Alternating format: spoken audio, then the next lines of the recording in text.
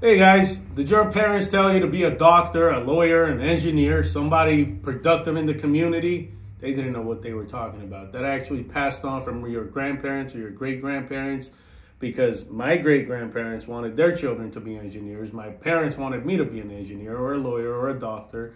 And I ended up being an entrepreneur because my father was an entrepreneur, my grandfather was an entrepreneur, and being an entrepreneur wasn't cool when I was, hustling, when I was grinding. I actually got invited to a lot of weddings and places that I didn't go to, and a lot of people were disappointed with me because they thought I was ignoring them, which wasn't personal. I wasn't. I was chasing my dreams. I was going after what I believed in, what I wanted to do. And it sucked because you make sacrifices. In life, you sacrifice your time, your, happiness at times, in order for you to have a better future, better, presence, and build a better empire for your family. So don't be embarrassed. Don't be shy. Chase your dreams. It's okay. People will get upset with you, but hey, do what's best for you. Do what's best for your family, and people will understand as time goes by. Deuces.